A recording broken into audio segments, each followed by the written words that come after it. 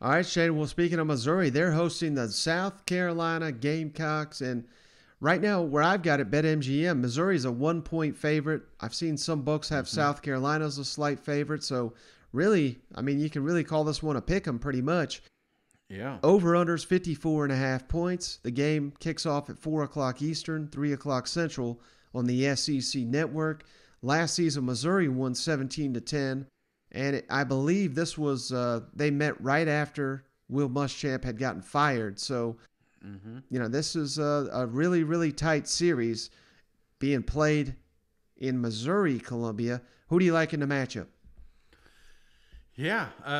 This is one of those we're surprised there's not a trophy here. Maybe there is, and I don't know, a Columbia trophy or something. But yeah, this is one of those games you think about in years past. There's been some doozies, man. I think of the flood game. You remember that one? Oh, yeah. The Golden Goose. I think of all the good times that has come from this. But I'm a firm believer in momentum, Mike. I know some people don't think it's a real thing, but I do, man. I've South Carolina was in the dumps a few weeks ago, Mike. I mean, Yeah. there was no hope. The South Carolina boards were going off about, did we make a mistake in hiring Coach Beamer and all this stuff and blah blah blah blah blah.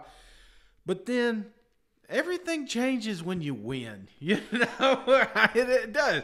You beat the Florida Gators, even though Florida Gators are on a downward spiral. It's like that's the jolt of life you needed to know that this works, that this coaching staff works, that these players work.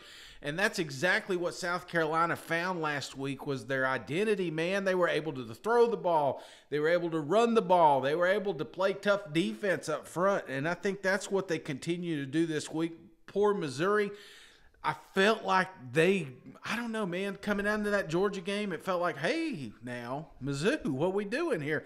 And then all of a sudden they got away from what was working, and then they kind of fell apart, which I think just about every team that plays Georgia Bulldogs are going to. But you got two teams on a different path, and that's why I like South Carolina to win this game. I still think it's close, but give me the Gamecocks, 28, Mizzou, 24. Ooh. Yeah, I like a lot of what you had to say, Shane. I mean, this game means a lot for both the head coaches, I really think, because obviously if South Carolina wins it, they make a bowl game.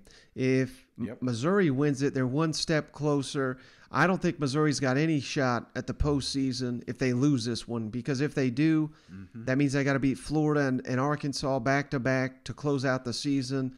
You got to think those odds are pretty slim. And I think that's a jump start really on the next season, Shane, because you get the bowl practices and everything. And these two coaching staffs with these two rosters, they desperately need those. So much on the line in this game. Jason Brown's going to start for the Gamecocks once again.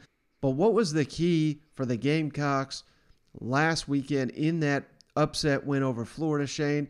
It was the ground game and getting I believe it was 286 rushing yards on Florida, 8.8 yards on average on first down. That just made things so much easier for the inexperienced quarterback, at least at this level. He came from FCS, obviously, but that's what they're going to need to do here on the road at Missouri. I know it's not going to be an incredible hostile environment. I wouldn't think up there in Missouri this time of year with, the Tigers falling below expectations, but it's still on the road. So key to the game is going to be running the ball. And basically all season, I mean, if you had to run the ball on one SEC defense, it's the Missouri Tigers that you wanted to be facing. Now, Missouri really did an outstanding job against Georgia, slowing them down on the ground. I know they did end up allowing 168 yards, but that's deceiving. Go back and watch that game. For basically the entire first half, they've stifled Georgia's rushing attack, made Stetson Bennett beat him, which he did. Let's give him credit. But maybe Missouri's figured something out there. So, I mean, this is a complete toss-up to me, Shane. And the fact that Missouri's run defense looks a lot better makes me think the Tigers can get it done. But here's the key difference, Shane. If Connor Bazelak if he was 100% healthy and I knew he was starting, I'd pick the Missouri Tigers. I'd pick Tyler Beatty to win this football game. I think it's going to be the backup quarterbacks that we saw last week, Macon and Cook. I think those are going to be the guys based on everything I'm hearing. So considering the fact that Missouri's not going to have their starting quarterback in this matchup, and considering everything you just said, the momentum is real. I'm right there with you, brother. I'm going South Carolina Gamecocks 27, Missouri 24. And what a hell of a job Shane Beamer and company. If they can get this team to a bowl game, oh my God, after some of the performances we've seen this year, that's all you can ask for if you're a Gamecock fan. You know what? Absolutely, man. You know, they always talk about these coaches of the year, you know, to do that. If you could close out, man, just think about that. You close out these guys, you beat Clemson. I mean, there's a real possibility that we're looking at South Carolina at this season as a real success story. So you do that by securing a bowl bid. You do that by beating a team like Mizzou. And I will say this, Mike. I know I've been pumping up South Carolina here. Here's a Mizzou squad that, like I said, looked really good the first half against Georgia. You hit the nail on the head. They were able to stop the running game. It felt like there was some confidence back there with the quarterback until they started, tossing that position around a little bit.